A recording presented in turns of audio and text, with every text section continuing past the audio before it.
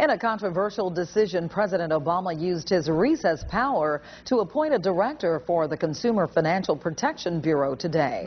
The president nominated Richard Cordray as the country's chief consumer watchdog last summer. However, Republicans in the Senate blocked his confirmation, a move the president calls inexcusable. President Obama made the announcement during a stop in Ohio today, where Cordray once served as Attorney General, promising Cordray will go to work immediately, looking out for the best interest of American consumers. He also urged Congress to extend the payroll tax cut for all of this year. Every day that we waited was another day when millions of Americans were left unprotected.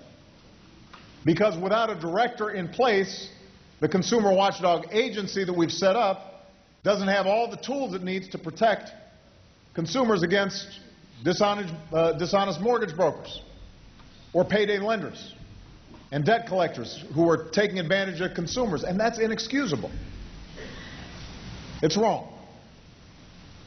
I refuse to take no for an answer. The recess appointment means Cordray stands to serve for at least the next 2 years.